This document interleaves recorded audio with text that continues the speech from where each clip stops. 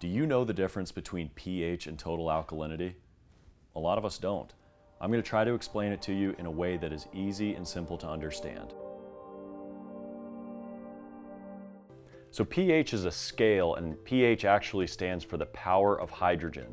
All it is the concentration of hydrogen ions in any given substance.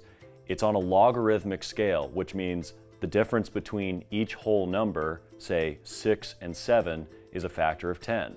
So that means from 7 to 8, it's 10 times more alkaline, okay? But from 7 to 9, it's 100 times more alkaline. 7 is neutral drinking water. That's where we want to drink. It's even, it's not acidic nor basic. Trichlor in a swimming pool has a pH of roughly 3. That's 10,000 times more acidic than neutral water. Think about that, 10,000 times more acidic. So that's pH, it's a scale to measure on. On the other side, we have total alkalinity.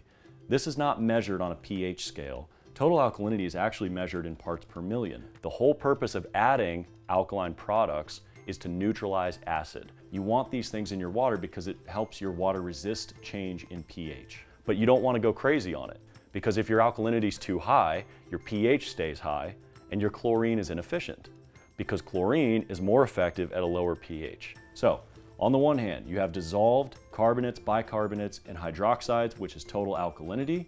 And on the other side, you have the pH scale. I'm Eric Knight with Orenda. I hope this helps. If you have any questions, feel free to contact us or comment in the links below. Thank you.